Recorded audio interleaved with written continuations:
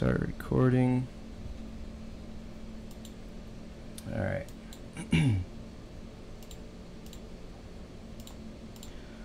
Okay, so today we're gonna do Birdhouse runs. So obviously, so the first thing that we're gonna have to do when we're creating a script is let me close out of some of this stuff. We have to find our locations. We have to find what items we're gonna use, and we'll basically collect the data of all of that, and then once we have all that ready, then we go in and actually create it. So obviously for Birdhouse runs, we know that they're fixed positions, they don't change. So the first thing that I'm going to do is I'm going to go find the positions of those birdhouses. So we get a house teleport.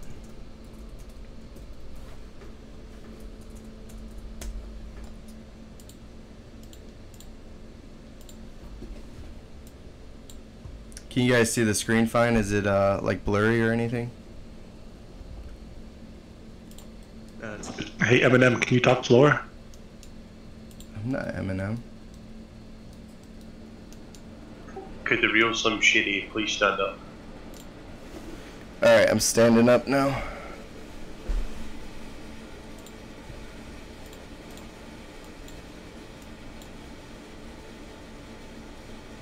Wait, what?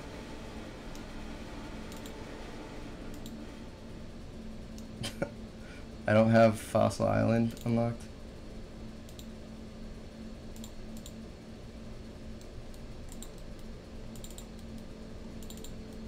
Well, this is not good.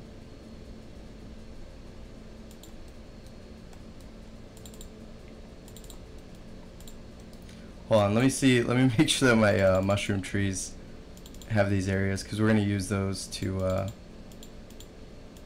teleport around.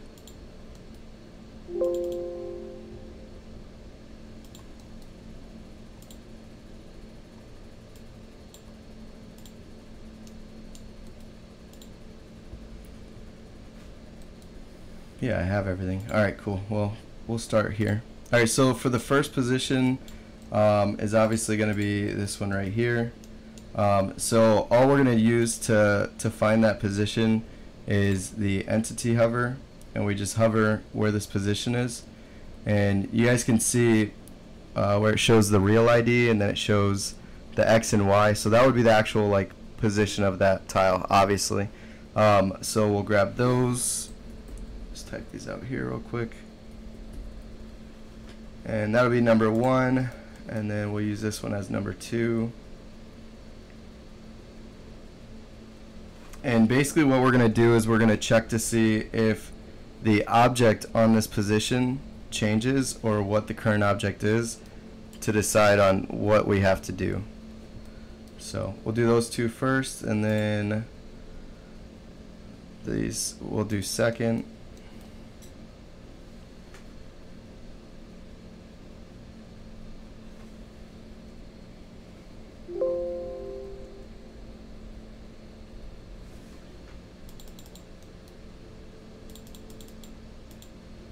And then as far as knowing what items we're gonna bring out, so to go completely in depth and make it, automatically detect what birdhouses we can do, what we need to bring, what items. We're not gonna get into that for this video in specific, but it could be something that we could attach onto later. But for now, we're gonna just set a specific item, and then you could always use a user input to change what that item would be. Alright, so now that we have these positions, we're going to go ahead and add them in here. So obviously we just go to other variable positions, create new position, and then you just give it a name, type in the position information, and then obviously add it. So we're going to use birdhouse _ I as the first one.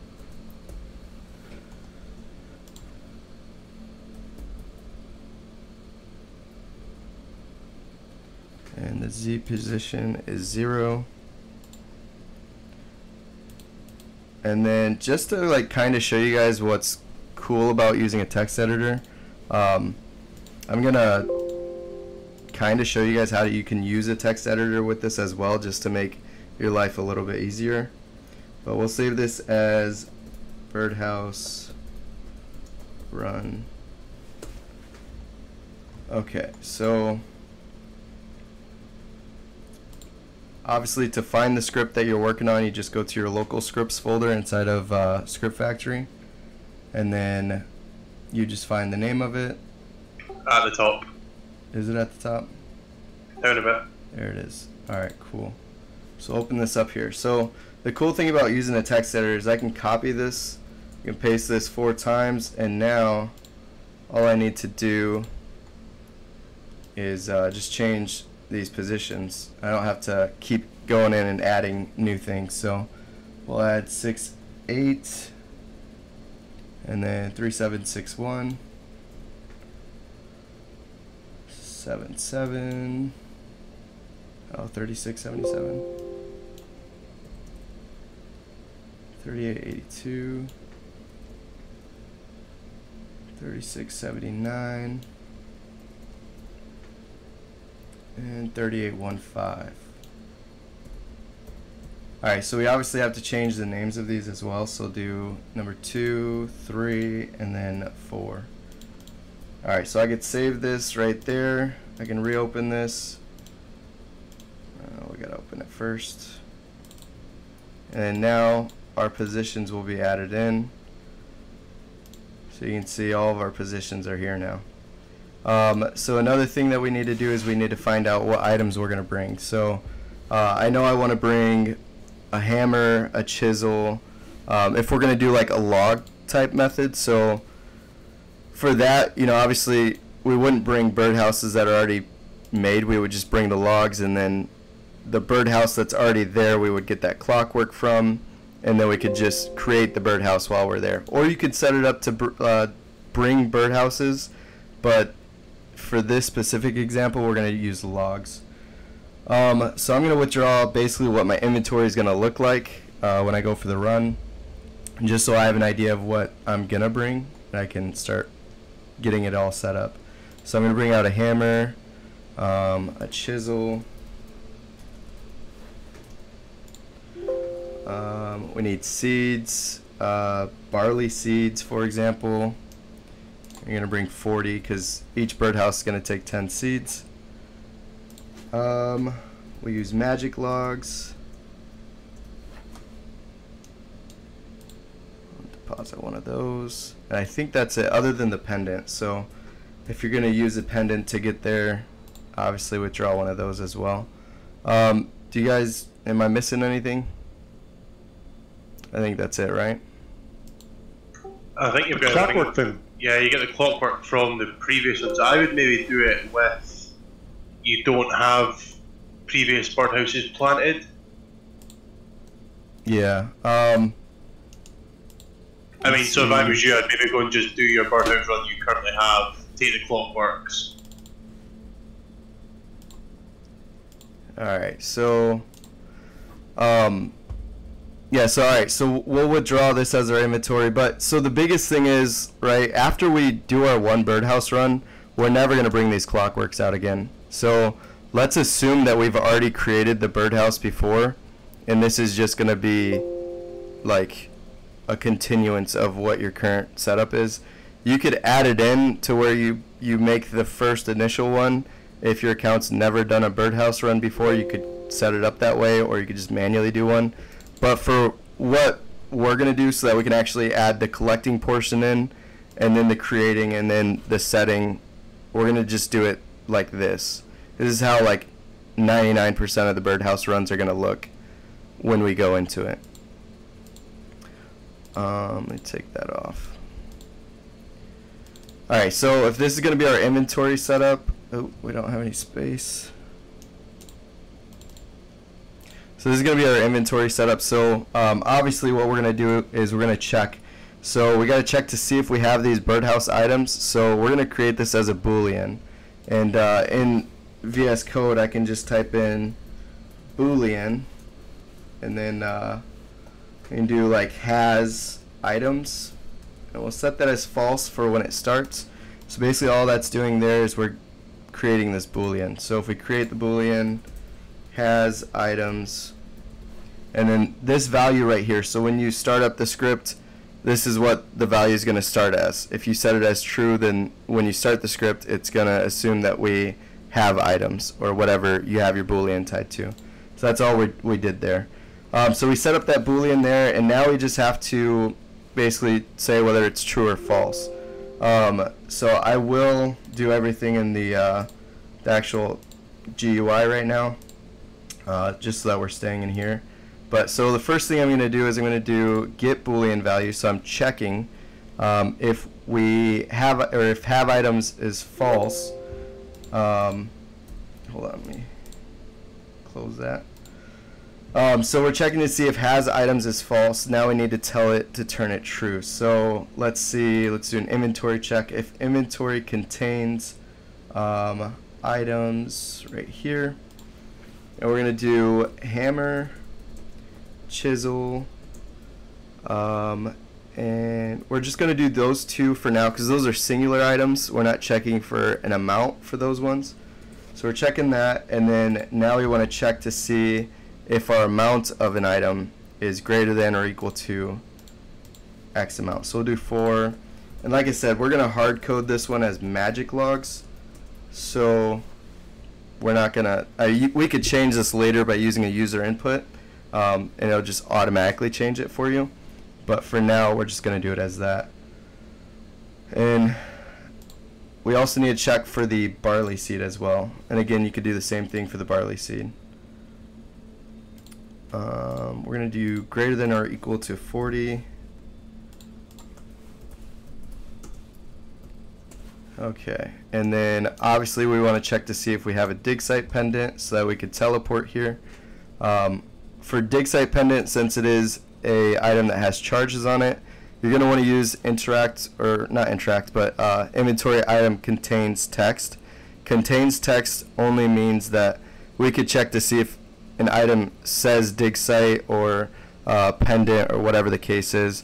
But then, so like let's say this charge goes down to 4, well, it'd still detect that this item's in our inventory. So we'll do if inventory contains item with text,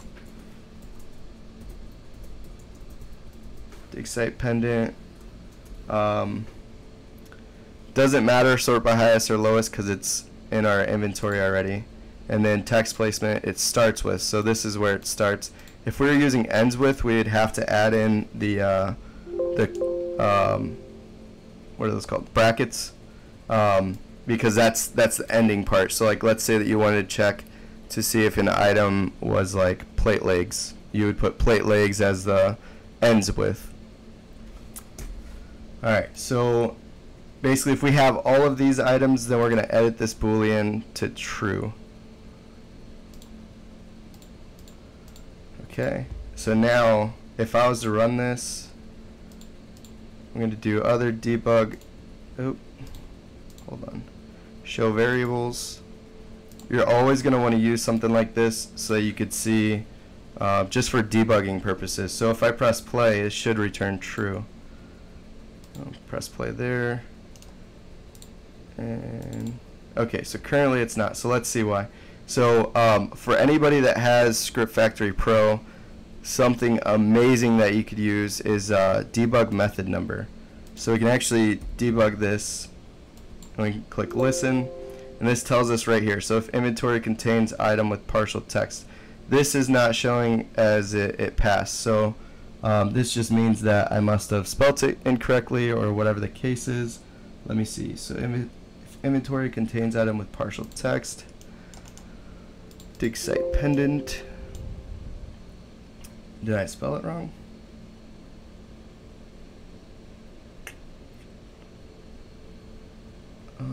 Let's see.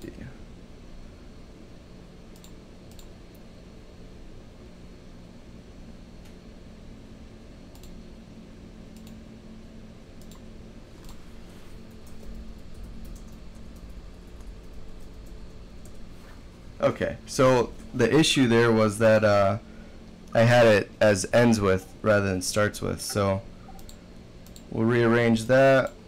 We'll delete that one, and now you can see it turns true. Alright, so for anything that we have true, we obviously have to tell it to turn false when we don't have specific items. Because let's say, you know, I drop one of these logs, well, this stays true even though we don't technically have all the items. So we're going to set that to false now. And the way that we're going to do that is if I save this, and like I said, I'm going to show you guys some stuff in VS Code, some stuff on the text editor, or on the GUI. But basically what I can do is I can just take this whole method, I can copy it, I can paste it here, and then now I know that for every OR check, and I'll explain it like why I'm doing it this way. We have to obviously have the get boolean has items as false, or well, this will end up being true. So we'll change this to true, and we'll change this one to false because these are opposites. So we're checking if this boolean has items is true, and if inventory does not contain a hammer, or if, let's see here, I'll change this to chisel.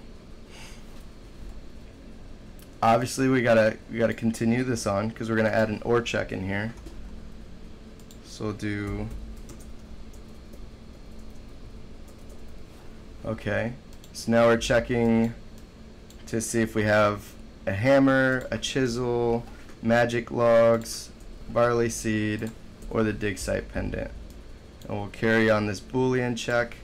You guys have to have this boolean go through with any OR, because basically how this is rating, it's rating as like this block, and if this block doesn't turn true, then it will read this one, then it reads this one, and then so forth. So having this boolean, it's like if you've got it in one line, you should carry it down if you're doing it this way.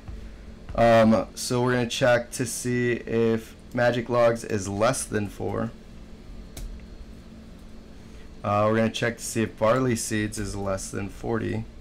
And then we're going to see if we don't have a dig site pendant.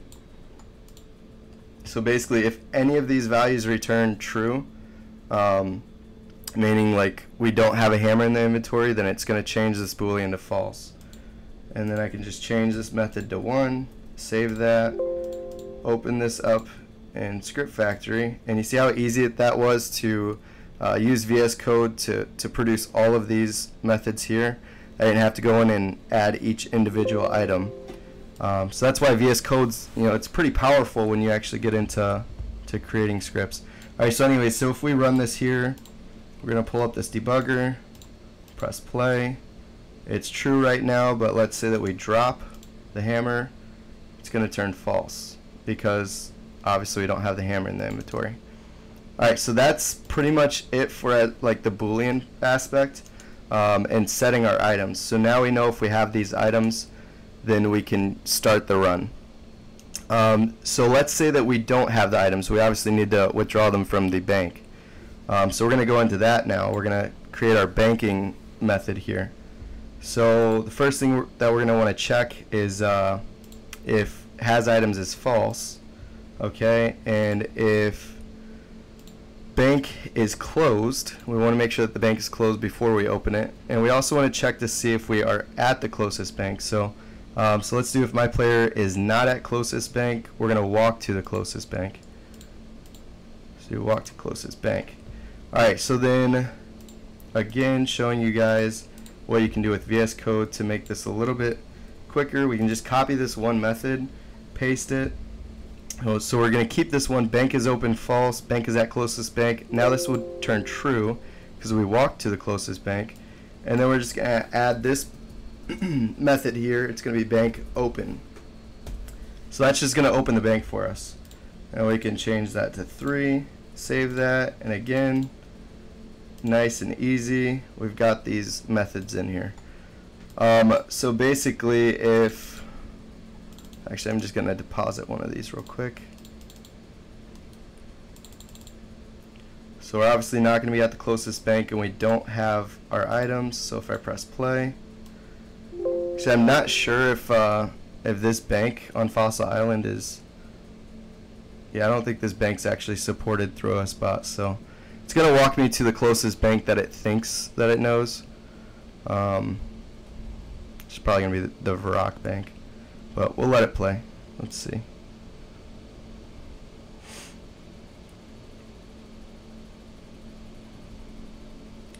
Gotta love OS bot. Any day now. Just gonna refresh it.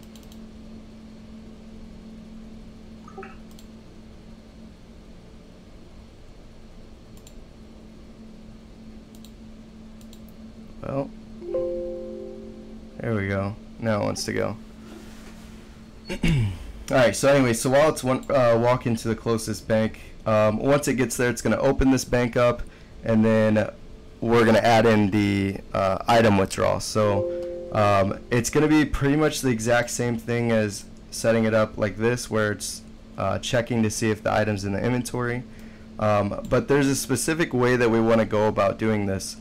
So one thing that I messed up on when I created my Birdhouse runner originally is I withdrew all of the items first rather than checking to see if I have all the items in the bank.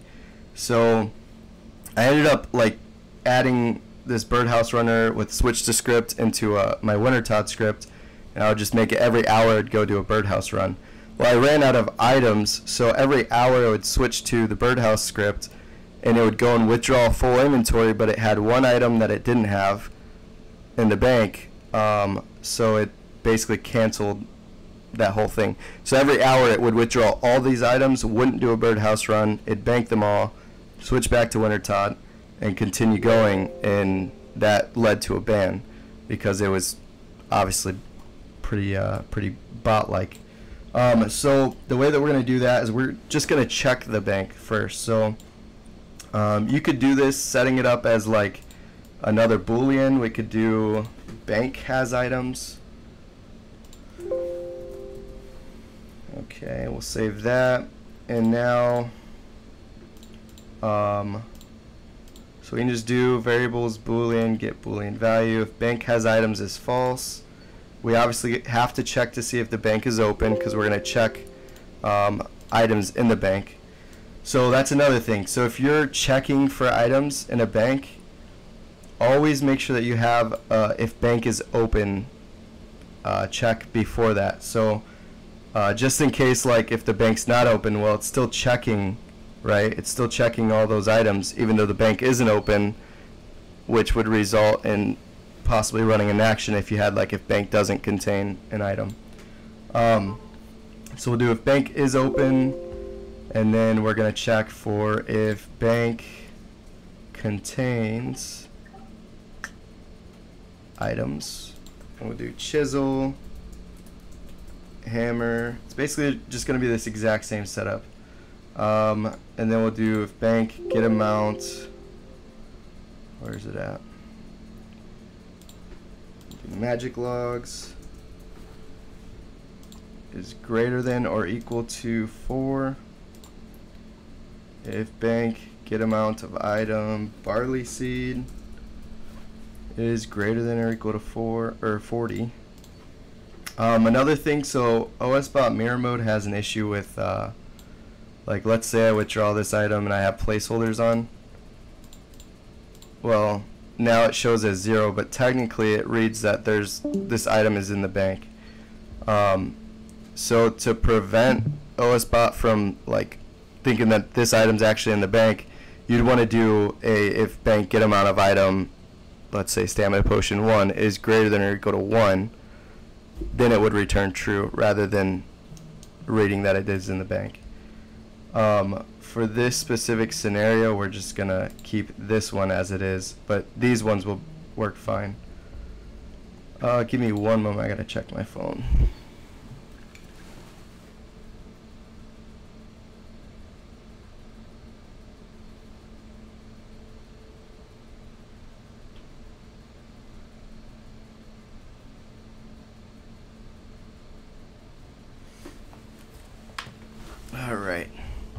Alright, so now we've checked that, and then we also want to check to see if bank, let's see, contains item with text. And we're going to use the dig site pendant. And it doesn't really matter highest to lowest, because if we have 1 or we have 10, we obviously know that there's at least one of them in the bank. Starts with, obviously we're going to use that. Alright, so then we will turn this Boolean to true. Bank has items, true. And then obviously for every Boolean we need to be able to set it to false as well. So we'll do what I did earlier. We'll just save this. Okay. Take this whole method here.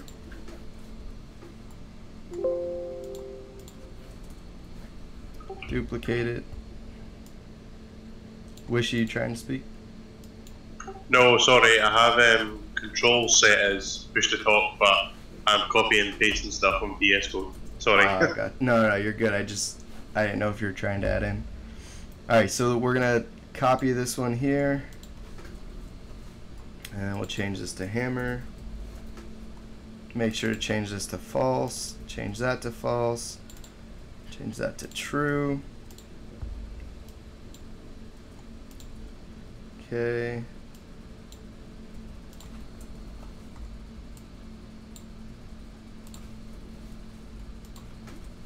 And change this one to false. This is less than. Less than. Alright, so now we can save this. Okay, and I can reopen. Oh, actually, let me change the method number.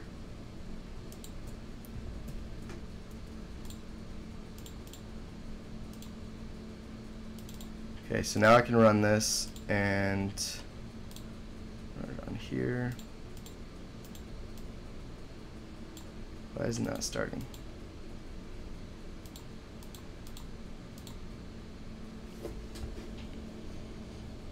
Alright, so currently bank has items is false. Let me see. We're going to debug this to see why. So again, like that pro feature, debug method number, this is something that I use all the time because sometimes I just don't write stuff correctly. So, oh, not 5. I need to debug 4. Okay, so if bank contains chisel and hammer, so it looks like, do I not have maybe a chisel? Okay, so I don't have a chisel in the bank. So another thing that we could do, right, is we could actually check to see, well, actually what we should do is the chisel or the hammer or whatever the case is, we also want to verify that the inventory doesn't contain it, because if the inventory contains it, then we know that we do have that item. So we'll do if inventory contains false, and then you could just do that for the rest. Just continue this on, change this here because this is an inventory check, not a bank check. We'll do same here.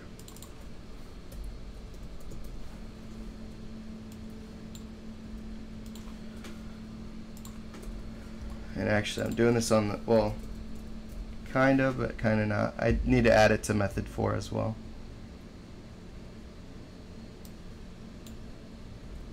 And this one's going to be different, so we're going to copy this here.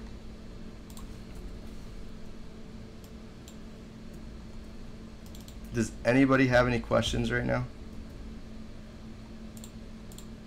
Or am I running too fast through things? Alright, so this would turn this false if this was the case. For as far as like checking to see if this is true, so now we would check to do something like if bank contains, let's see here, chisel, hammer, I'm gonna split these up, do a separate check.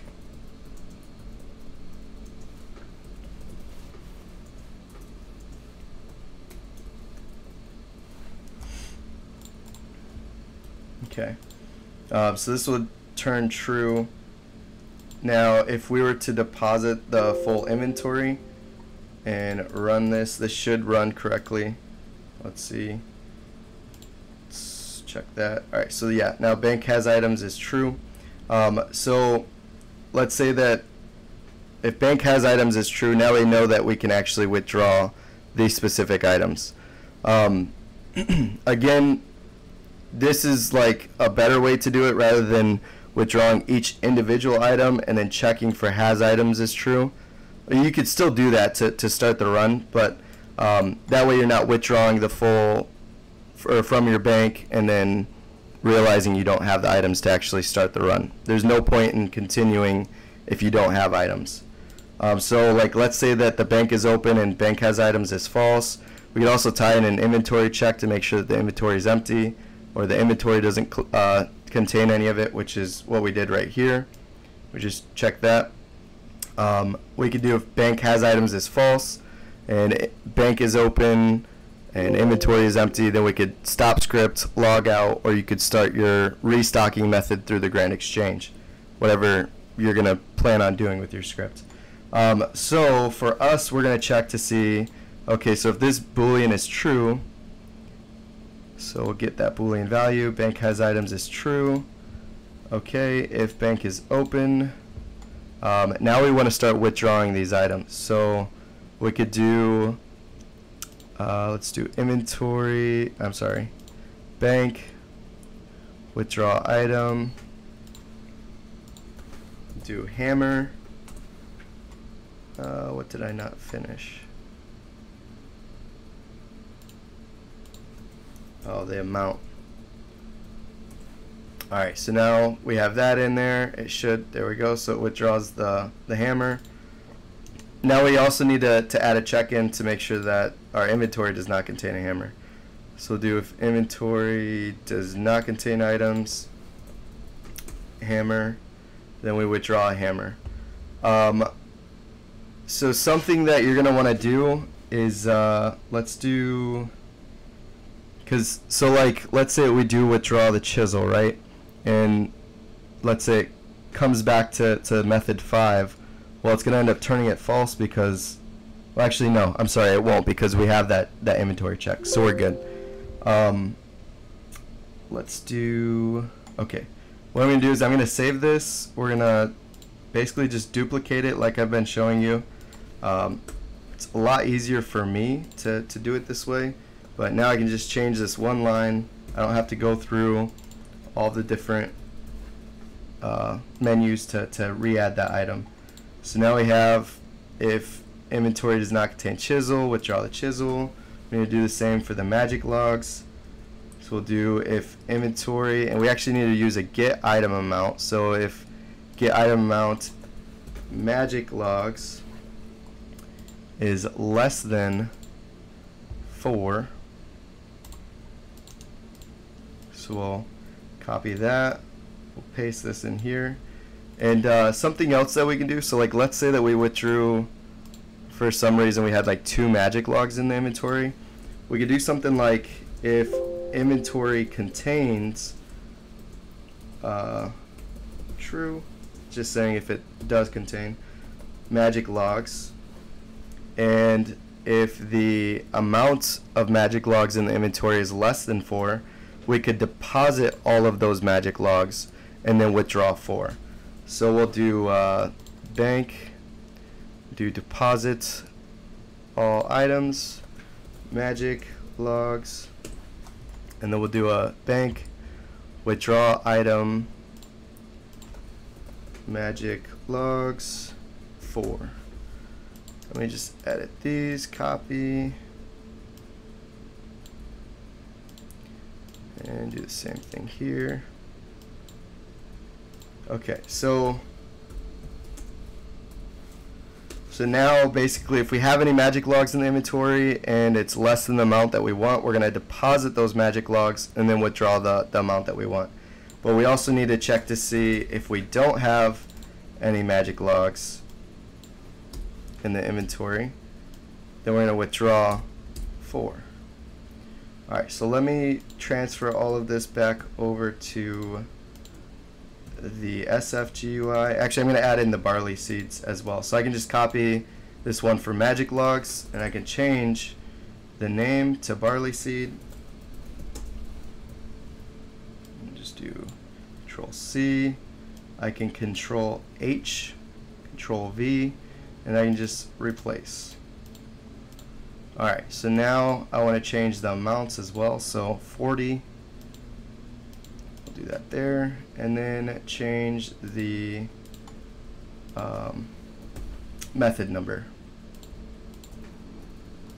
I'm also going to add a comment so we can see our banking section.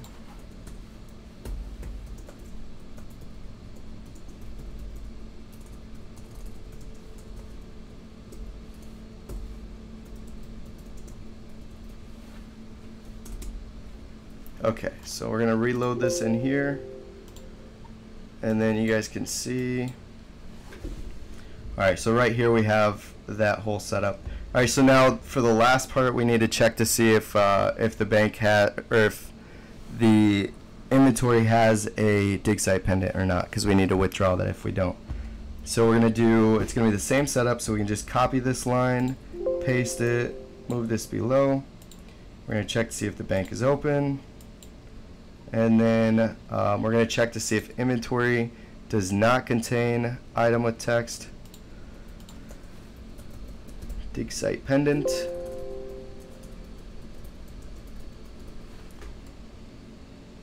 And then we also want to check to see if we're not equipping that item. If not wearing item containing text. That's the amulet. Okay. Then we're going to withdraw item.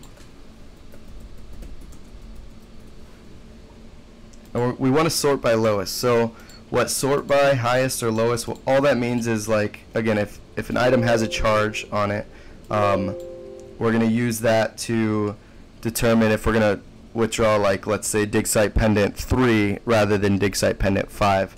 Normally you want to use the lowest charged items so that you're not using all of, number 5, then all of 4, and then all of 3. You want to use the lowest amount, so that's why we choose that one. And we just need one of those. Okay. And now we are pretty much good to go. So we should have our whole withdrawing section built out for us. So if I go ahead and press play here, now it's withdrawing the items. And now obviously if you want these withdrawn in like a certain order, so like let's say that you wanted the magic logs withdrawn last, then you would just, oh okay, so actually here let me show you guys this. So obviously it's trying to withdraw this item, but technically the lowest item is a placeholder, which is why it's doing this. So you can see I have a placeholder, that's why I try to just release them or don't use placeholders. But yeah. So now if I press play again, this should end up withdrawing that item. There we go. Alright, so anyways, so let's say that like you guys wanted to withdraw it in an organized fashion. You just change up the withdrawing order. So instead of me withdrawing these magic logs right here, I can X those, I can add them onto the end, change these method numbers here.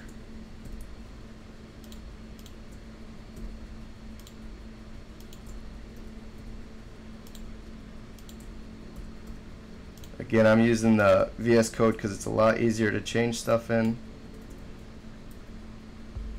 And we'll save that. And we'll just do script, open, refresh. Alright, so I'm going to deposit that. We're going to press play. And here it goes. Also open up this debugger. So showing that bank has items is true.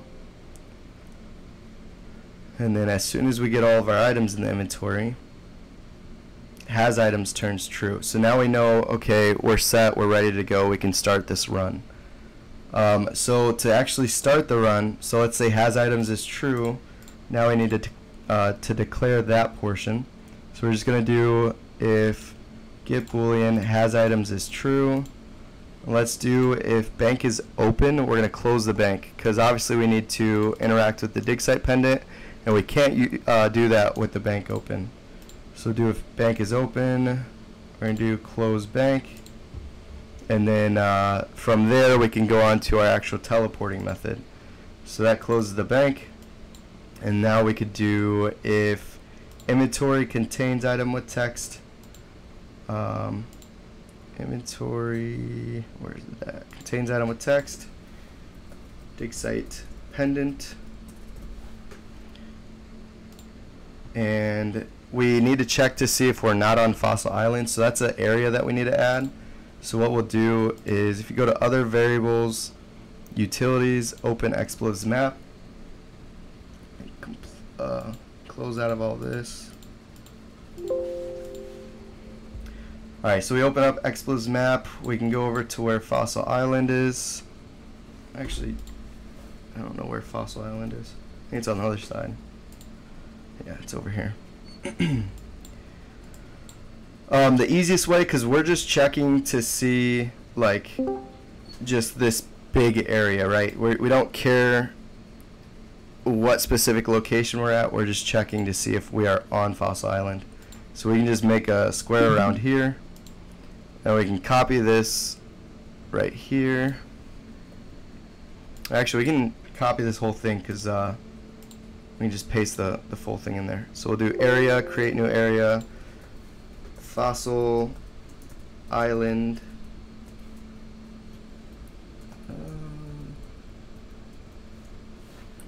And paste area, we can just Control V, confirm. Okay. Now we also need to check for where we teleport in at. So this is where we're going to teleport in at. We don't need to recreate another box around this. We're just going to check, and we're going to change the z-axis on this. So we'll just do another variables area, create new area. We'll do Fossil Island teleport. And we'll paste this area, and we'll just change this z-axis to 1. Okay. And now, to again make it clear to like why I did that. So when you teleport in to Fossil Island, this house right here, you actually teleport in upstairs of that house. So the z-axis changes on that. So we need to like declare that we are on Fossil Island. We're just at a different level. So that's why I'm adding that in. Alright, so with those two added, we'll do add new line here. We need to do a Boolean check, right? So we need to get Boolean value has items is true. So we want to make sure that we have the items in our inventory, and then we want to verify that we're not on Fossil Island because we don't want to teleport there if we're already there. So we're just going to do if area does not contain my player, Fossil Island. If area does not contain my player, Fossil Island teleport. Then we're going to do an inventory interact with item containing text. Dig site pendant.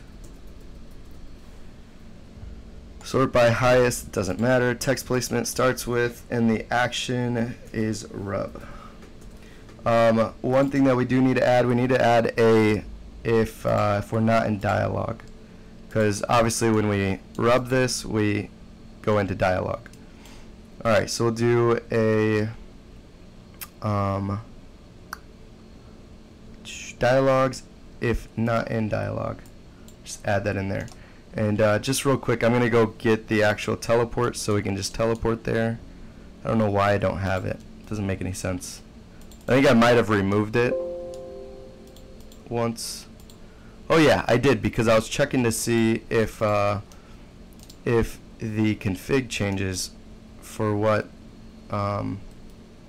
you like have unlocked. I think it was when I was making the Rune Dragon script. Alright, so I'm going to ask again, does anybody have any questions what we went over?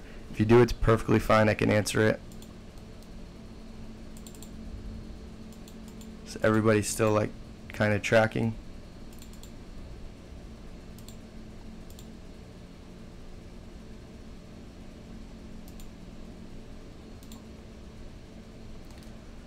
Okay.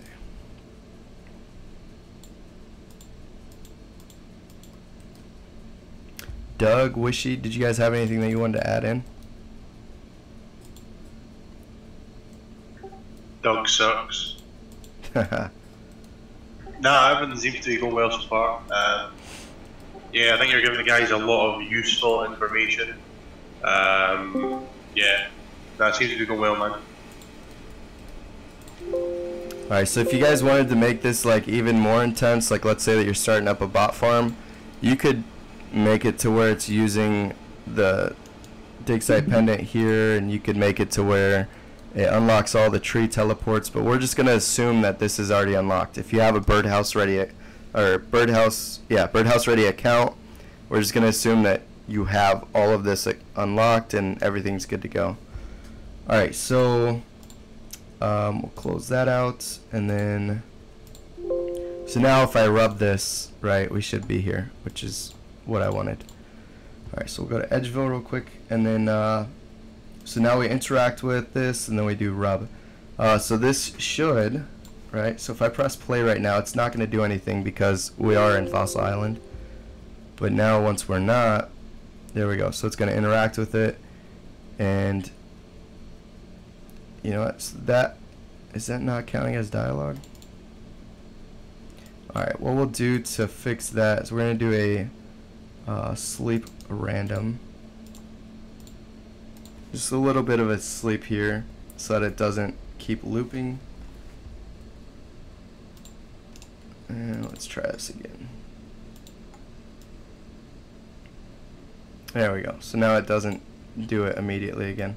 Alright, so now we're going to check to see if this option is visible, right? If this option is visible, then this is where we want to go. So we're going to just continue carrying on if has items is true. If we are in dialogue, and then let's say dialogue if pending option, we could actually do that one instead.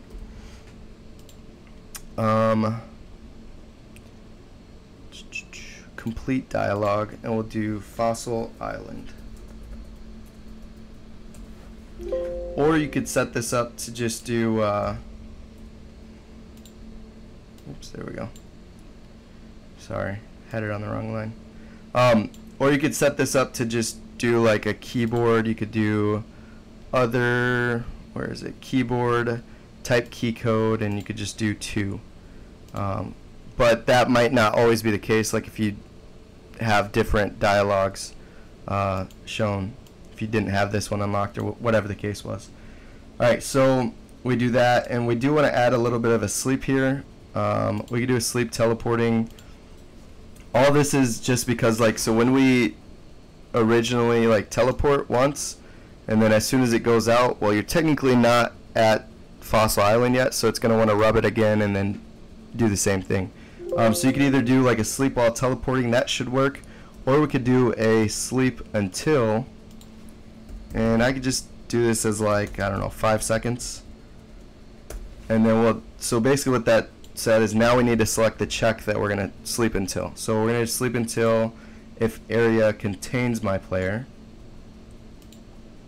and we know that this is the teleport, so now it should sleep until our player reaches this area.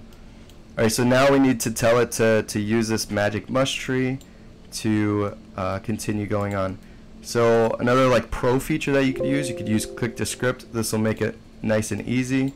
Just enable it right there, and we can click that. So now it's automatically generated the action and a check for us to use. Now we just need to add a couple more checks in to make sure that this is what we want. So we'll add in if area contains my player. We can actually just, oh no, we can't. Do if area contains my player, Fossil Island teleport. Put that right there. If RS2 object exists, yep, that works. Then we're going to interact with RS2 object magic mush tree. Now we need one more check. We're going to have to check to see if a widget is visible, or if it's actually not visible, which will be the actual teleporting widget. So all you need to do to determine that is just choose widgets here, and you can see mycelium transport system. So you can actually use like if widget is visible containing text, or you could use the actual specific like widget IDs. We're just going to use if widget is visible containing text. So we'll go into widgets.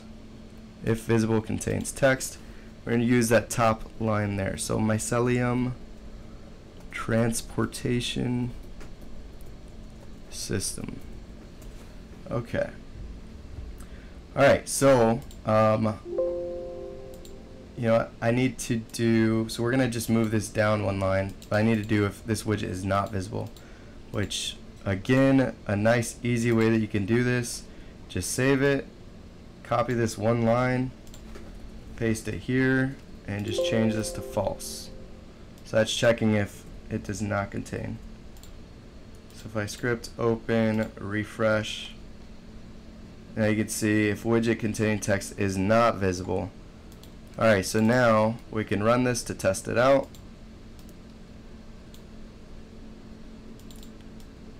Let's see, so what? Oh, you know what? We have the wrong ID there. This needs to be, what is it, use? Use. Script open, refresh, press play, and there we go. So now it uses this. Okay, so obviously this is now visible, so we can continue on from method 17. And so this actual like one method, this will work for when we're teleporting back. Like, so we're gonna obviously go to Verdant Valley first, and then after that we're gonna go to Mushroom Meadow. So we don't need to make another method for all of these interactions, right? We only need to make one specific method, and what we're gonna use integers now. So we're gonna determine based off the integer what birdhouses you've completed, which ones you haven't completed, and which ones you should go on to next. So all we'll do for that is just do other variables integer, create new integer. We're going to name this as let's do birdhouse, and then set value 0. This is just what it's going to load in as. It's going to start with this value, so it's going to be set as 0. Alright, so we're going to do if widget containing text is visible, and we're going to do if widgets, I'm sorry, not widgets, if integer, variables integer, get integer, birdhouse equals 0. Or, so for like the sake of this tutorial, just to make it kind of make sense, we're just going to start this off as 1. So like, I guess for like coding wise, everybody starts as 0, but we're not going to do it that way. We're going to do it nice and uncodely like, I don't know. So we're going to set it as 1. So when we start the script, it's automatically going to be set as 1, which means that we need to go to the first birdhouse first. So we haven't been to the second, third, or fourth yet. So basically what this is saying is if integer is birdhouse equals 1, now we need to interact with Verdant Valley. Or we could actually add if it's less than 2. So like let's say that we did the 1 and for some reason you teleported out, right? Well, now it knows, well, it's still less than 2. We need to go back to Verdant Valley. So we'll change that here. Which actually I'll just change it on VS Code, nice and easy. Let's do less than 2. Oh, I'm sorry. If it's less than or equal to. Open that, refresh. Okay, so if it's less than or equal to 2, then we're going to select Verdant Valley. Now, again, you could use like click to script for this. We could just do that right there. And now it automatically sets up this method for us. So then if we wanted to do, so like let's save this here, and we could do, basically what I'm going to do is just change or copy this, paste this here, change this to method 18. Let's do if this is greater than 2. Open that, refresh. Let's open up this magic mush tree again, and if we do click to script, Mushroom Meadow, there it goes. So it does that one as well. Which actually, let me check to see if this widget 162, no, hold on.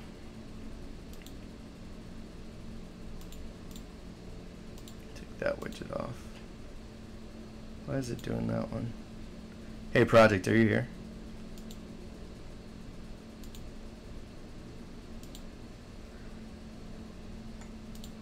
One second.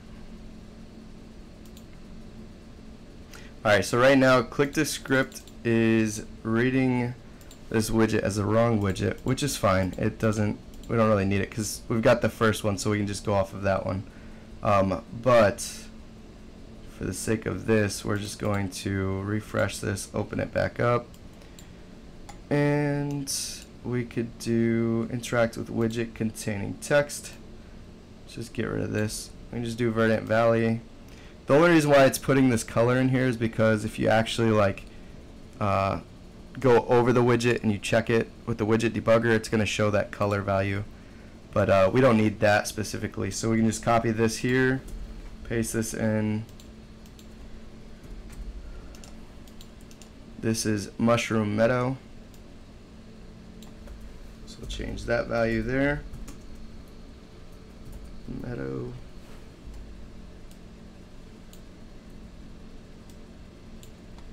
Okay. And then so now basically if our run is like if we've done 1 or 2 and we need to go on to 3 or 4, then it will go to Mushroom Meadow. So we're gonna go back to Verdant Valley, and this is good to go. So now if I'm actually going to take you back to the teleport location. I'm going to show you that it should go to the correct location. Alright, so if we go ahead and press play,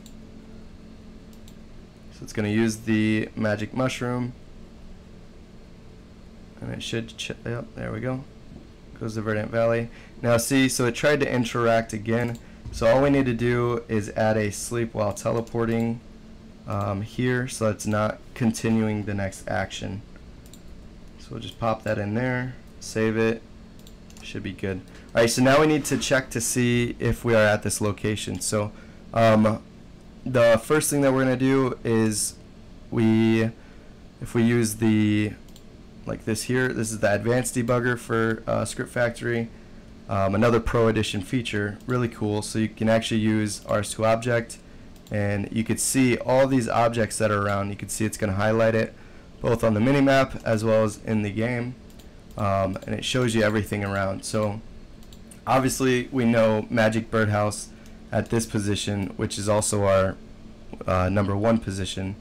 We could see the ID of that object, but let's say, so like I'm going to empty this, for example, and then we're just going to have one that's not there. So if I refresh this here, you see space. So this object 30568 is the object that we're going to look at, and we're going to see if this is there or if something else is there. So like let's say that it was Magic Birdhouse, or you could have it set to like if RS2Object has action empty, you could just do that instead to empty it. That way you could use any birdhouse, but again, it varies on what you want to do exactly. Alright, so we're going to check. We're going to do if, let's see here, if RS2Object, actually let me see what this Magic Birdhouse is. So that's 6.7. I'm pretty sure that no matter what object it is, like if it's a U birdhouse or whatever the case is, I'm pretty sure that they all show as the separate like the same object. Let me see, because I think like on, yeah, so the real ID is going to change. So like if we go to the next one, I'm pretty sure it's going to show as like 6.6 or 6.5. Let's see. Yeah, so this one is 6.5. Yeah, so actually, so we could just check to see the real ID, if it's changed or whatever the case is. Let me check to see what this real ID is on this one.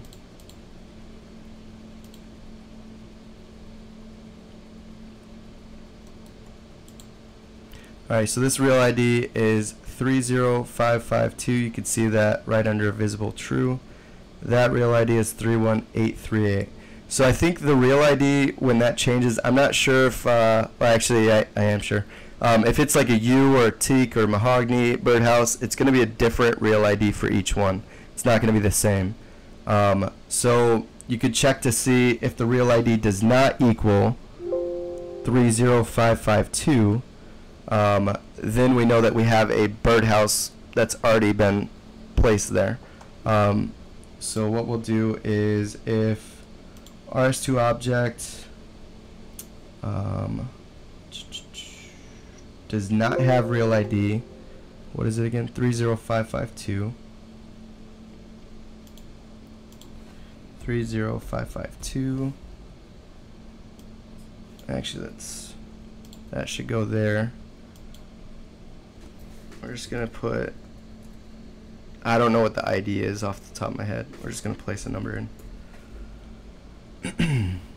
So it would have been 30568, and like, so this one's 30567. So let me save this real quick and change this. So 30568. So if this does not have the real ID for the space, and let's do 19. I'm not gonna do that in there. Save that, switch it over to here. Alright, so if this space does not have the real ID of the actual space, so if there's a birdhouse planted there, then we will check to see if rs2object has action, and it's going to be 30568, and the action is empty, I believe. Yeah, empty. Then we are going to interact with the object.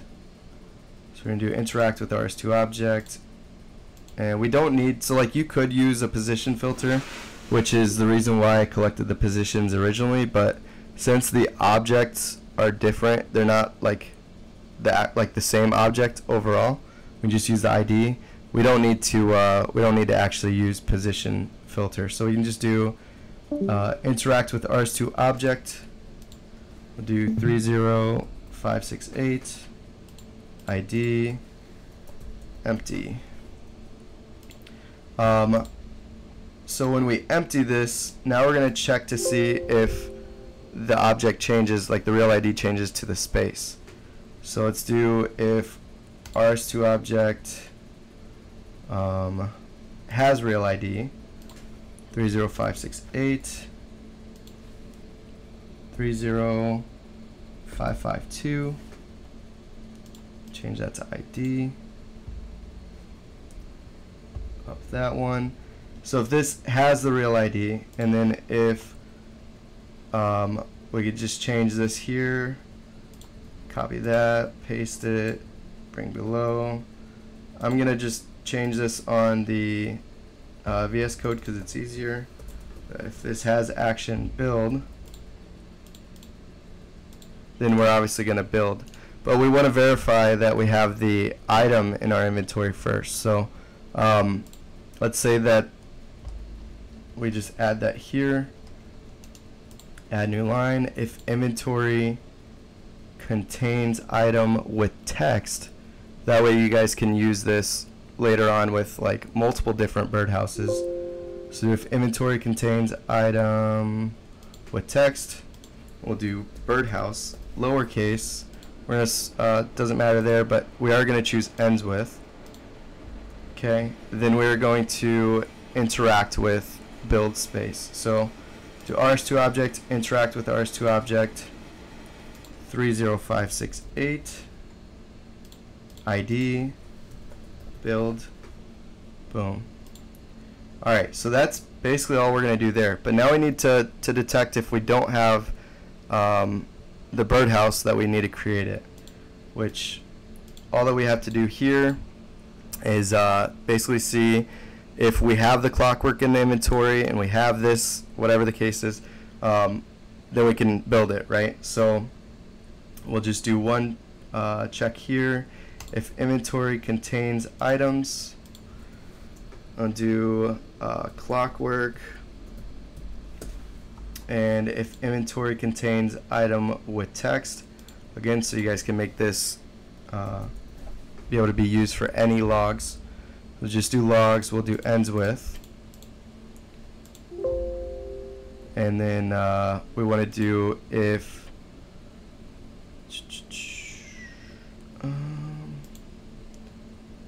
let's do. Right, so I actually forgot. So if we do, so I was going to use the if Boolean has items is true, but technically when we use this once, our has items is going to go false because it's going to be less than 4, which we need to change that to if we're not on Fossil Island, right? So let's do has items false. Or actually what we'll do, because like let's say that you are creating it and you're just keeping the accounts on Fossil Island at the bank, we could just do like if not at closest bank, or if I don't know, the whatever that bank chest is, since OSBot doesn't recognize it as a bank. But for this specific instance, we'll just do if we are not at Fossil Island for the has items false. So all we're going to do here is if area does not contain my player Fossil Island, I can copy this here. We're going to paste this on every single one here. And again, well actually, you know what? I'm going to take that back. We don't need to paste it on every one. We only need to paste it on the, well, this one too, because if the pendant breaks or whatever. But barley seed and magic logs. So, because obviously those are items that we're going to be using while we're here. We don't want it to change to false while we're actually here. So now we can use this Boolean. We'll do if variables get Boolean has items is true. It's just a little extra in there. We're going to use the inventory interact with item. And do the hammer. Now you could randomize this too. So like, I'm actually going to add that in just so you guys can see an example of randomization. We're going to create a new integer. We're going to do this as random. We're going to keep this value set as 0. And let me go ahead and increase this method here. We're going to add it up above here. So we're going to do if integer get integer random equals 0. So that's the default value. Right? We're going to add a new line here. We're going to operation integer generate random integer random. We're going to set 1 or 2. Okay, so now that this is set, now we could just do a check here for if integer get integer random equals 1. Okay. Let me lower these. Okay, so if random equals 1, we're going to use the hammer on the logs. If it's 2, then we're going to use the chisel on the logs, just to add that little randomization in there.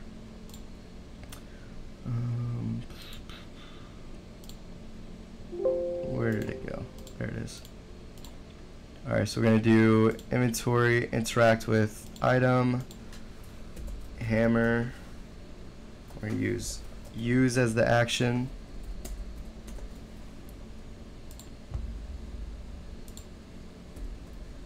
And then we're going to interact with item that contains text. Logs ends with, and it's going to be the same action. It's going to be use. Alright, so we're going to save that.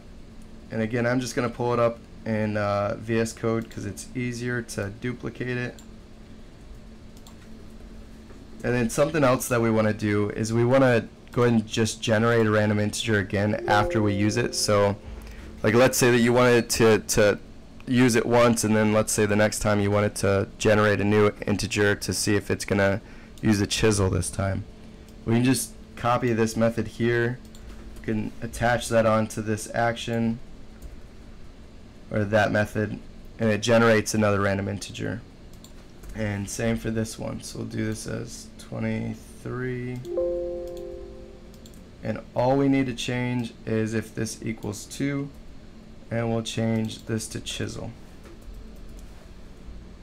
So now we can save that, refresh. Okay, so now it's going to randomize whether it's going to use which. So they should end up using the hammer or the chisel on this, creates the birdhouse, and then it should build this space. So let's see.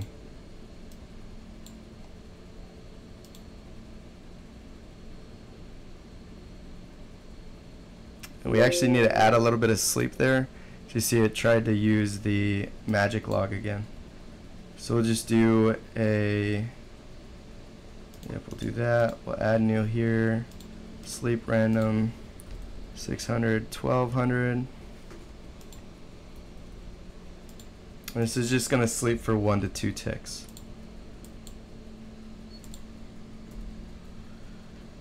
Okay.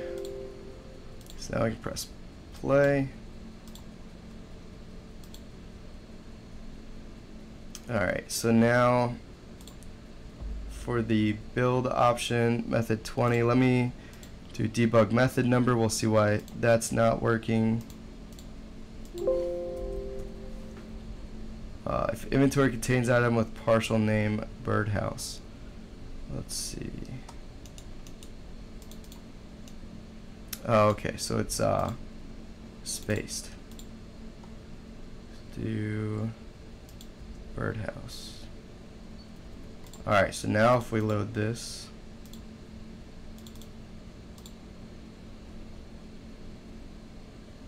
oh, that's another thing. So method 2, walk to closest bank, because has items is false. We need to do, so technically you wouldn't be starting this like mid-run. I just started it mid-run because I was debugging.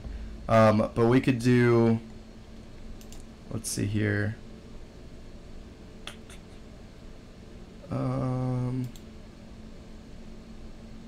So technically we could run this down into like, oh, it actually used it. Anyways, we could run this down into like if we have 3 logs and we have 1 birdhouse, or we have 2 logs and 2 birdhouses, whatever the case is. It's so confusing to do it that way. So this is this is a one-off issue where, again, I'm starting it mid-run where I've already like changed something. If you were to start the script as you should, you're not going to get into this issue. So we're just going to overlook this. But the way that I'm going to do it to like get it to go is I'm just going to change this value, the default value, so when it loads in, it'll load in as true. That way we can continue on.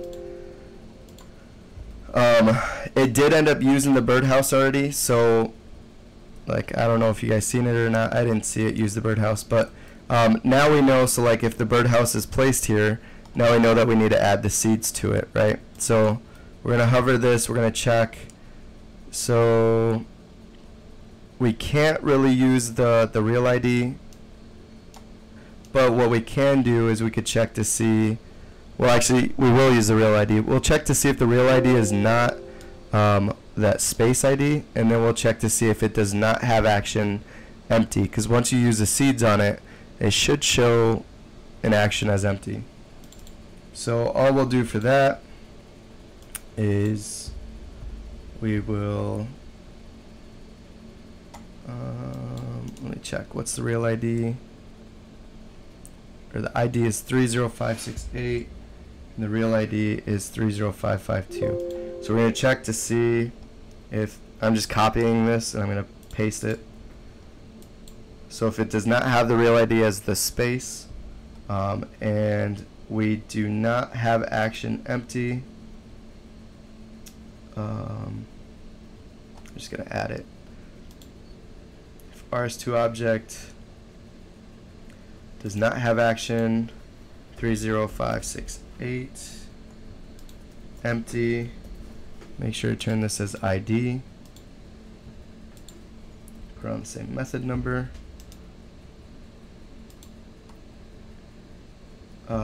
And then we're going to add new line, other variables, get Boolean value if has items is true, because we're still checking to see if like, or actually here. We'll take that out, but we'll use like if inventory contains item with text, seeds, or seed. If inventory contains seed, ends with, then we're going to inventory interact with item that contains text, seed. We're going to use, okay, make sure to set that as 24. And we're going to use that on this object. So we're going to use that on 30568. Interact with rs2 object, 30568, ID, action is going to be use, and set that there. And we're going to add a new line because we want to make it sleep. We don't want it to use it and then immediately go and use it again. So we're going to do sleep until. We're going to do like 2000 milliseconds. All sleep until does is like it's going to sleep until this check is true or until this time has ended. So if I set it as 100,000 milliseconds, it would sleep 100,000 milliseconds until either that time is ended or the check turned true that you're checking for. And the check that we're going to check for is if rs2 object has action empty. So we're going to do if rs2 object has action, it's 30568 ID empty. Okay. Alright, so this should put seeds in there. Press play. There we go. So all is good. We've got seeds in there. And then another thing that we could add, what's it doing? Okay. So 19, that's because we, okay. So what we need to do is we need to add a timer now. So we need to know also that like for one, we've planted at Birdhouse 1. So we're going to increase that integer that we created. We're going to set a timer as well so that we know that, hey, we shouldn't empty anything because this timer hasn't ended yet. So what we'll do is we'll go ahead and create a timer, new timer, Birdhouse timer. Time, so we're going to do as 1 hour, for example. Let me see what exactly, I think it's like 3.6 million.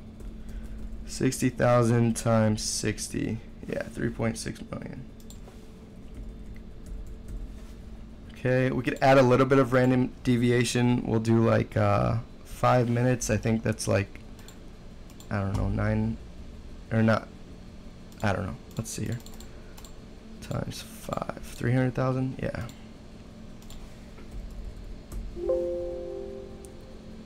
$300,000.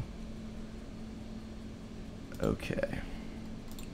Alright, so what we're going to do is when we interact with this object, it kind of sucks because I lost, it's like when it deposited it, I didn't see what the widget came up as on the chat box because I could have used that to like display to restart the timer or whatever.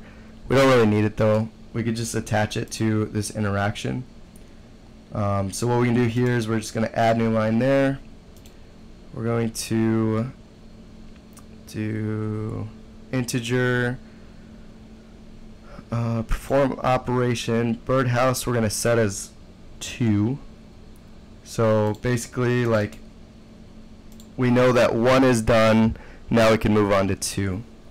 And if we go back into this, I don't know if I added it up here or not. Where is it at? Right here. So empty. Actually, I'll just add it right here. So we'll do a check here. So we'll do if integer get integer birdhouse equals 1, then we run this. Now I'm gonna save this and I'm just gonna duplicate it for the next 4 in VS Code, because again it's easier to change and I don't have to keep adding all of the methods. So now we'll copy that, paste that here. We'll do if birdhouse equals 2, I set this as 3, and it's going to be this one over here, which the object changes, so it's 30567. Let's change that there, and that one is done. But we also need to add the emptying factor. So let me comment this out a little bit. Let's do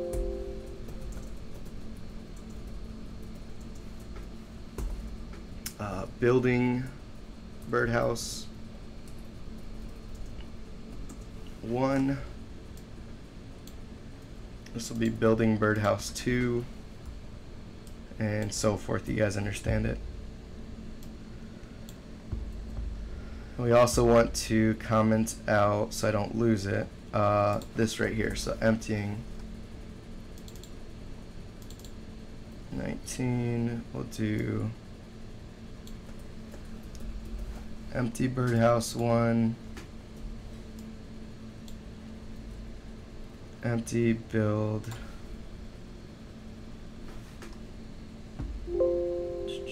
oh, this is actually adding seeds. Alright, so that one's empty, this one's build.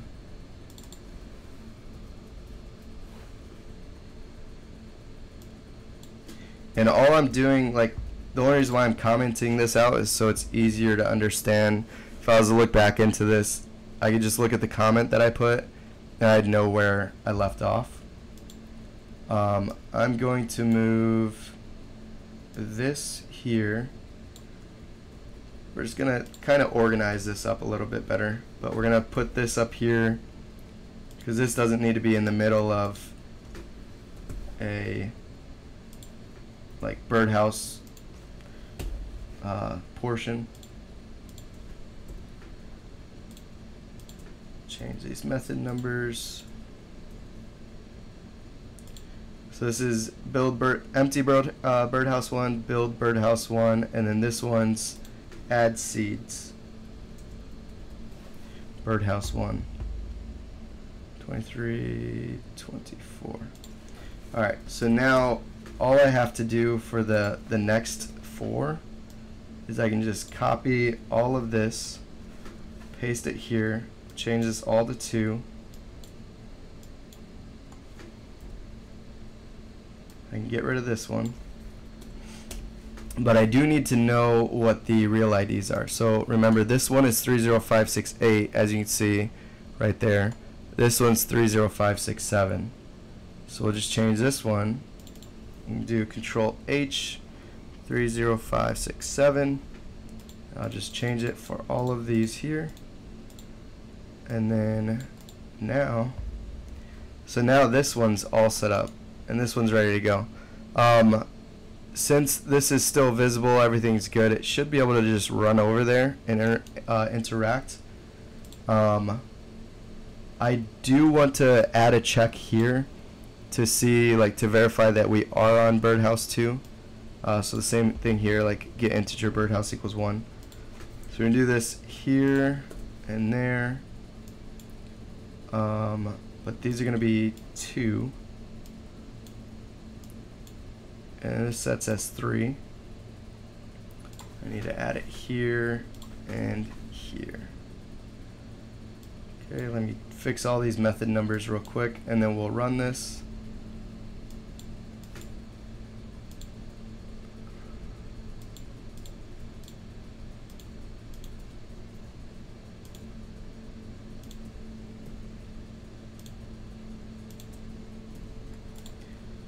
Alright. While we're at it, we're gonna add in the other 2 as well, just to get these down. So again, I'm just gonna change all this stuff to the next one. I don't know what those real IDs are off the top of my head, so I'll have to change it when I actually get there, but we have it added in, and we're gonna change the method numbers for now. 9 30.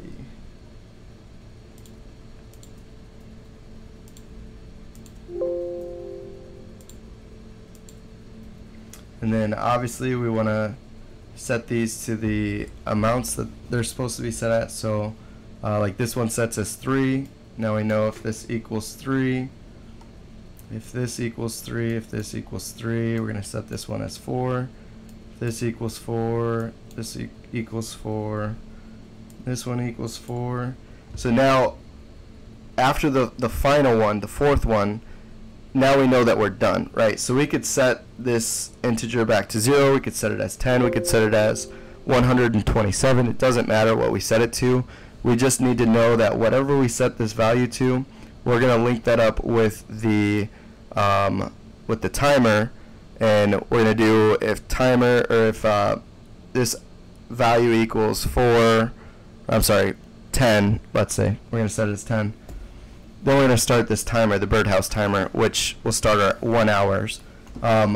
When we do that, we're going to reset it back to 1, and then I'll show you guys once we get there. But yeah, so that's why I'm setting it as 10. All right, so anyway, so in between here, right, so we're going to do 1 and then 2, but then we need to use the mush tree again.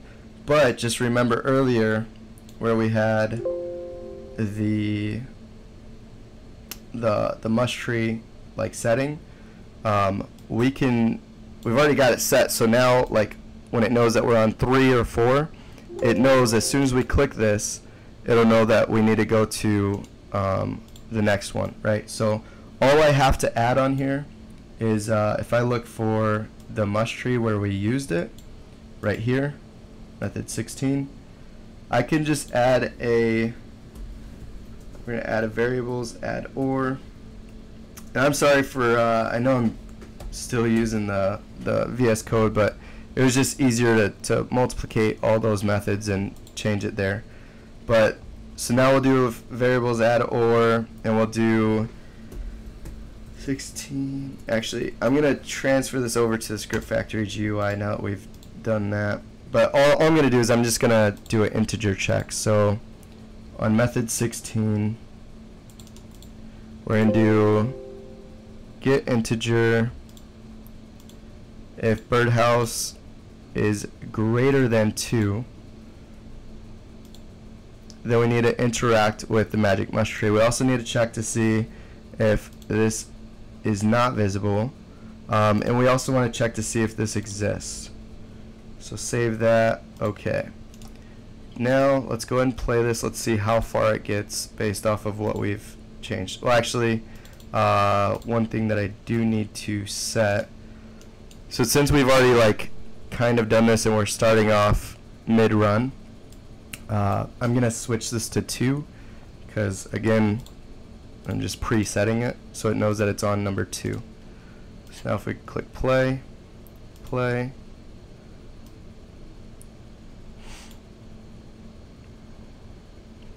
there we go. It's gonna use the item on there, interacts, seeds. Alright, so let's see here. I don't know why it did empty again. Let me see what I have it set to do. Equals 2, interact with empty.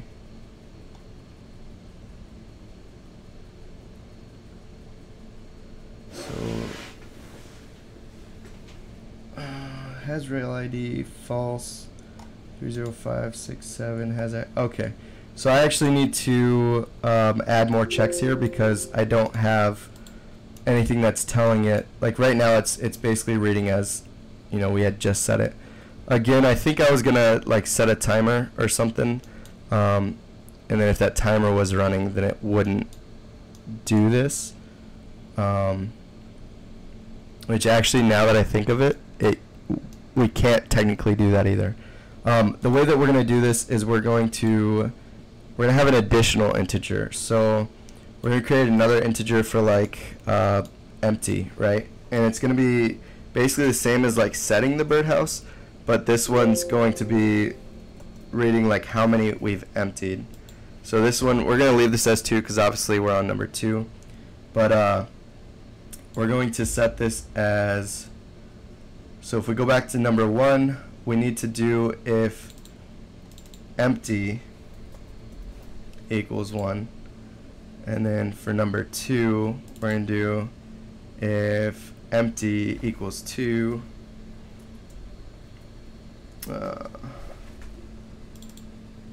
And for 3, same thing. And 4.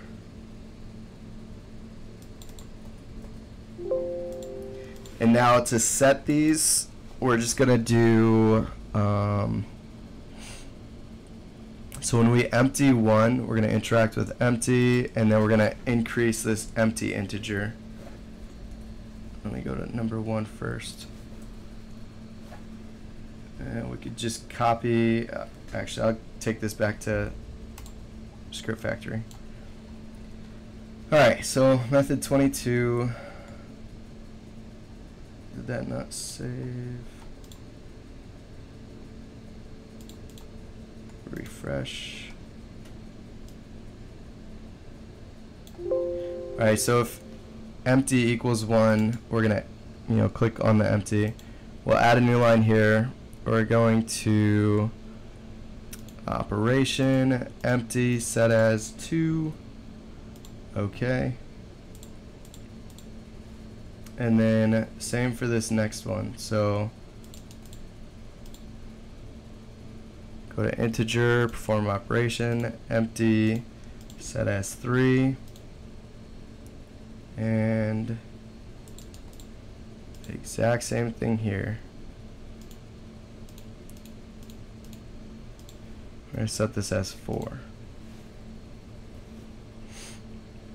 Alright. So now basically what's going to happen is, like, so let's say this one equaled 1, right? Well then once I empty it, it sets it as 2, so it's not going to try to re-empty this same one. Now it knows that it needs to empty this one first. Now right now it's set as 2, so it should know that it needs to go empty number 3, I believe. Let's see. So empty birdhouse 2.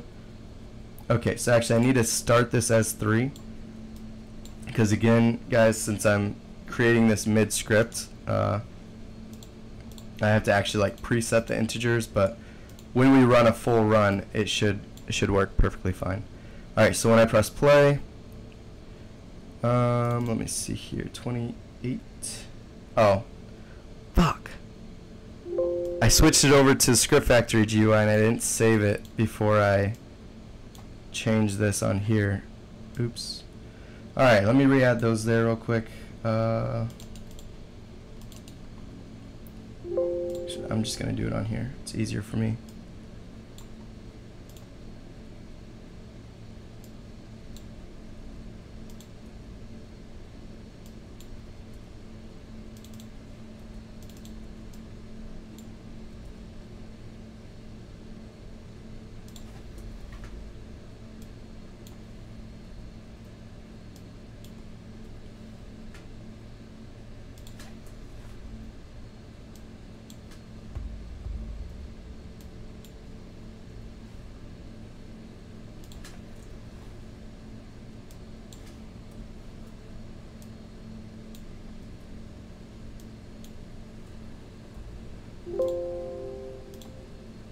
Okay, so now I refresh this, we should be good to go.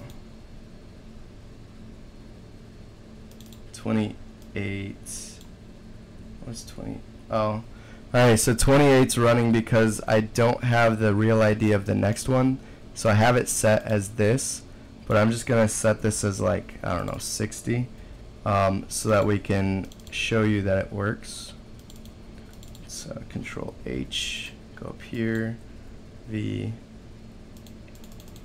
And then once we get to those ones, then we'll just change the real ID over there. But for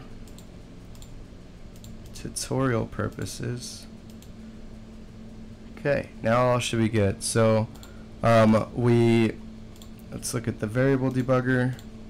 This shows us that Birdhouse is set to 2, empty is at 3. Now we just need to use the magic mush tree, which let's see what's going on. Why isn't it using the mush tree? Birdhouse is greater than 2 if rs2 object exists. Magic mush tree if widget containing text. Oh, okay. Birdhouse is 2. It's saying if it's greater than 2. So it actually needs to be if it's greater than or equal to 2 on method 16. So do greater than or equal to 2. Alright, refresh that, press play. There we go. So now it's going to use it.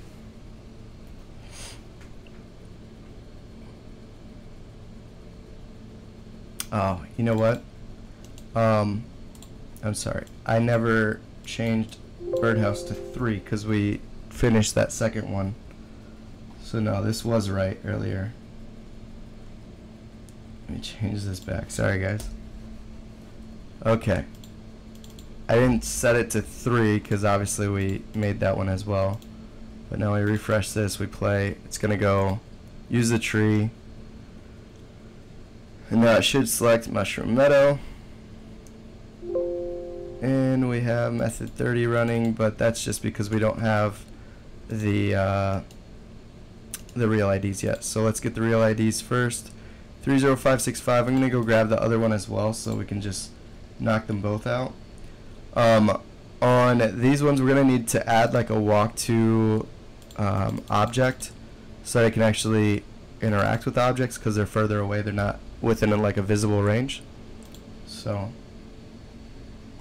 method 3, control F, 30565.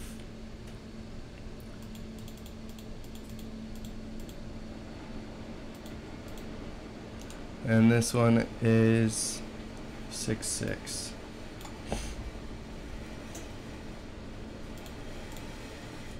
Okay.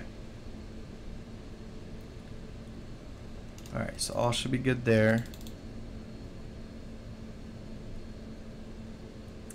Let's go back up here.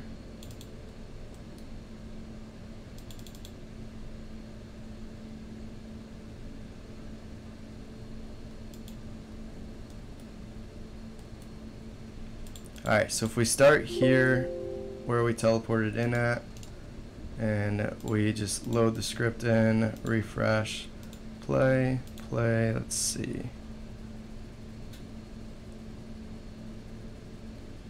Okay. Something that I should probably add, yeah, because it's going to keep interacting here. We probably should just add a location for the Verdant Valley to know that we were in that location. So let me just add that in real quick so we can bypass this issue. So we could either do that or we could do something simple like if rs2 object does not exist, I don't know, fallen tree or something that's around the area, but we're just gonna add the area in.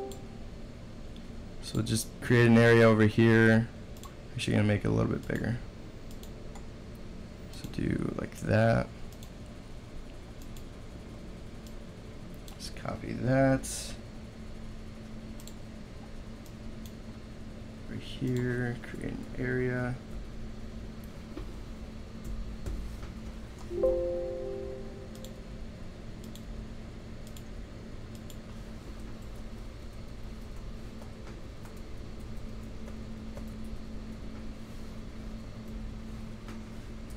Okay, so now if I go ahead and open this back up, refresh it, go to method number 16, going to add new line here, if area contains my player, I need to update that. Yeah. And then we could also add, like, let's say, I don't know, for some reason we got stuck at the house on the hill. We could just do basically the same thing. So like if I save this, okay, let me update this name.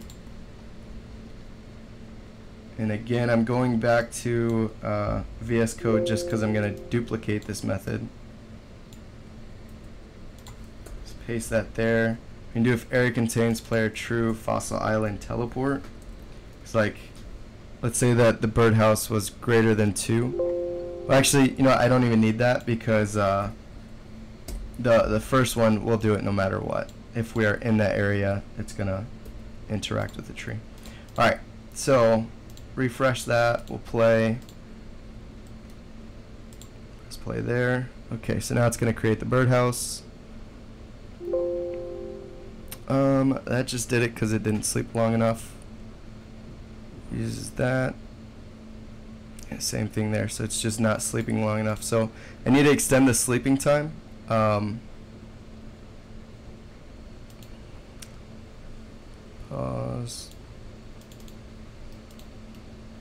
Let's see here. Okay, so let's extend that sleep time. And we should be okay. Other than that, so like now that we know, like if we're in this area here and we've created this one and it says, let's say to go to, what is it, 4? Right now it set as 10.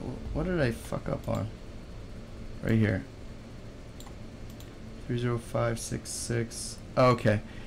So this is reading as true because this birdhouse actually does not exist. So I would want to put a if rs2object exists on all of these actually to prevent that from happening. So I'll go ahead and I'll fix that right now, and then like if we do another run, it should be pretty much fine. But so then what we'll do here is we're also gonna add like a coordinate check. So we'll check what our coordinate is, and we'll see if we are on Fossil Island and this coordinate is greater than whatever it is. Then we're going to run to this next location, which is our final location, and then that should be pretty much the end. So let me add the object exist thing real quick. So we'll just save that, open on here, go to method 33. I need to add it on all of them. So we'll do if rs2object exist 30566 ID, and then same for this one here. This doesn't matter because we're checking to see if this has a real ID. This one's like does not have real ID and does not have action, so we want to verify that object is there before we do that. This one has action, so we are checking technically if the object's there. So the only other one would be like this one here. So this one we need to do rs2object exists 30565 ID. Pop that right there, and same for here. So as you guys go on, like you're obviously gonna notice like you're gonna keep adding things, you know, from you're never gonna write something perfectly the first time. You'll just keep debugging it while you go, and you'll see that you might have missed something and you need to go back and add on to it, and at some point once you finally, you know, finalize everything, you'll be good. You won't have any issues. You'll be all set. We are good to go. Alright, so we use the seeds there, whatever. We need to update this to 4. Again, the only reason why we're doing that is because we're starting mid-script. Only reason why. So we'll save this, and then alright, so let's add the walk to position, which speaking of, if we're going to use a like that other one, since we need to walk to that location, we're going to open up this map. We're going to put a little area over here, and we're just going to do like right there. So we're going to walk to this area. So now area, birdhouse, ivy, area.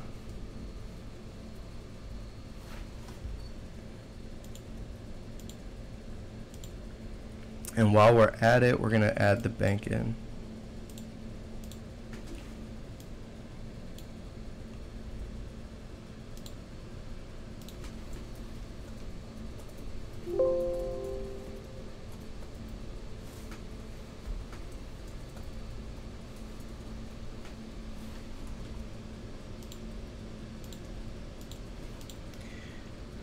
Okay. I think we're going on about 2 hours now, so hopefully I can get this all wrapped up soon and we'll be done. Alright, so all we're going to check to see is we need to check our coordinate. So it's going to be our y coordinate. So we'll just check to see if we are above, let's say, like 3866. Well, actually, so so we could use that, but like let's say that we came over here and then for some reason we got stuck below here. It technically would mess up somewhere. So we'll just use something that's closer down there. So birdhouse ivy area 3815. We'll do like 3817. So all I'm saying here is like if my player chord is y is greater than or equal to 3817, somewhere that's like out of existence for that fourth birdhouse, and then we're gonna check to make sure that we're on Fossil Island. If area contains my player, Fossil Island. We also need to check to verify if integer is birdhouse equals 4. Then we will walk to the birdhouse 4 position. So we'll walk to area, birdhouse, ivy area. You could use webwalker. Just do ignore check so it doesn't open up the quest to see if there's a easier way to get there every time. Break if under attack, break on death, disable run. We don't really care about any of those. Alright, so we'll do that, and then let's also verify that empty equals 4, just in case if we didn't empty. I don't know. If birdhouse equals 4, empty should equal 4, but we'll just add it. Alright, so we'll press play. So now it's going to walk to this birdhouse 4 area. It gets it within view of the birdhouse, so then we can continue on. We can continue on to. So I don't know if you guys hear them talking. Hey, can you come reset the ESR for me, please? Yeah. Alright, thank you.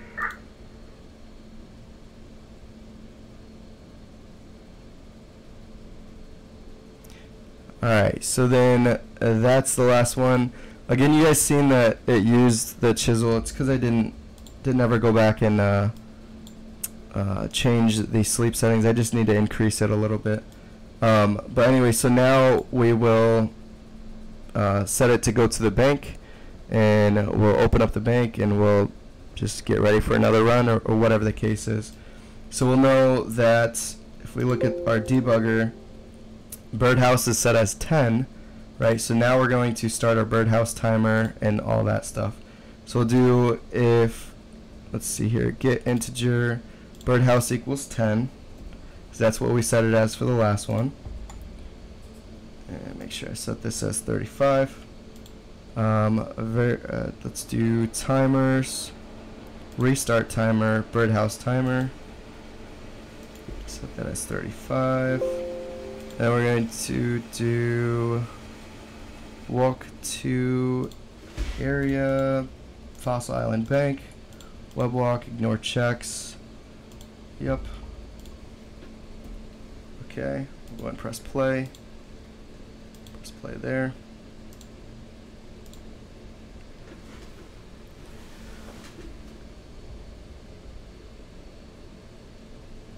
Alright, so you can see our Birdhouse timer started.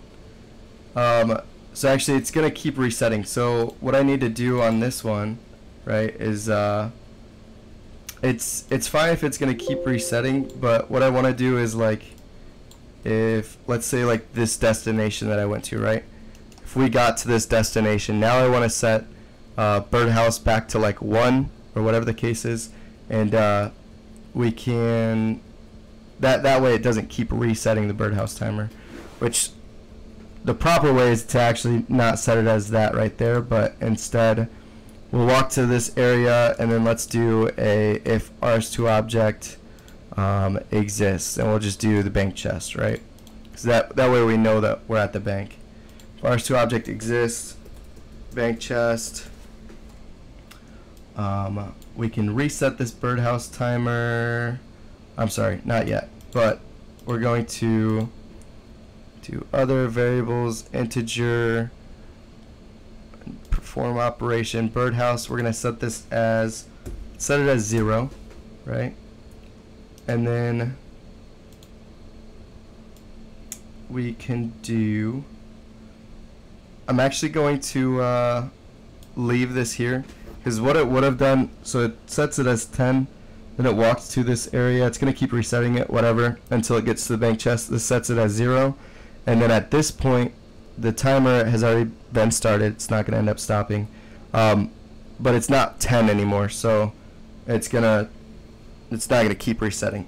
So we'll keep that how it is. And then with this set as 0, what we'll do is we'll do a, let's do if this equals 0, we can either like start a break for an hour or do whatever you want. You can switch to a script, whatever the case is. It didn't add it. Hold on. Integer, get integer, Birdhouse equals 0. Right, so the biggest thing here is we need to remember to like tell it to set it to go and do another run. So we'll do if timer is not running. So timer is not running, Birdhouse timer. Then we're going to set this integer back to 1. Perform operation, Birdhouse, set as 1. And we're going to set empty as 1. Let me double check this to make sure that I have that set up that way. Yeah, empty equals 1. And this is just so that we're getting it ready for the next run. So like we're presetting it so that when it goes to another run, empty is set as 1 and Birdhouse is set back to 1 where it should be, so it knows what to do. So we'll do empty set as 1. Random we don't really care about because it's constantly generating a new random integer when it uses the Birdhouse. That's another thing that I actually forgot is we need to, where we create the Birdhouse, we need to increase this randomization so it's not long enough. So we'll do sleep random. Let's put it as 1200 to 1800. Copy that. We'll delete the old one. Paste that one. Delete that one. Save it. Alright, so the way that I have this set up, because I'm not going to set it up to break, and I'm not going to go into breaks right now, but we have this set up to basically do this. I'm also going to set it to turn the has items false. That way it knows that it needs to get the new items. Unfortunately, because I'm not going to code in this bank right now, and since OSBot doesn't recognize this as a bank, it's probably going to go to like Vrock or something to bank. But if you guys want to edit this up and create this as a bank, it's as easy as just using interact with rs2object bank chest use as the action, and then boom, now you have a bank here. But if I press play on here, again, our timer is still running. It's walking to this bank. Okay, timer is not going to reset anymore because birdhouse equals 0. And now all we're doing is we're waiting for the timer to stop running. It's going to set it as 1. It's going to set has items as false. And it's going to set empty as 1, which will basically tell it to reset to get all the items out of the bank and do whatever you need to do. So that's, hold on, let me mute this mic.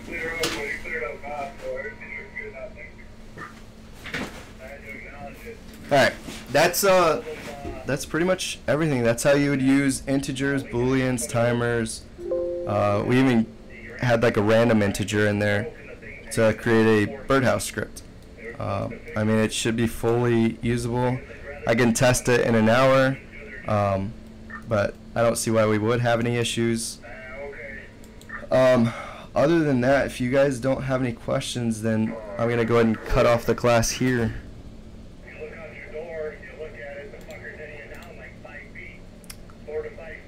Alright, well, I'm going to go ahead and stop this now.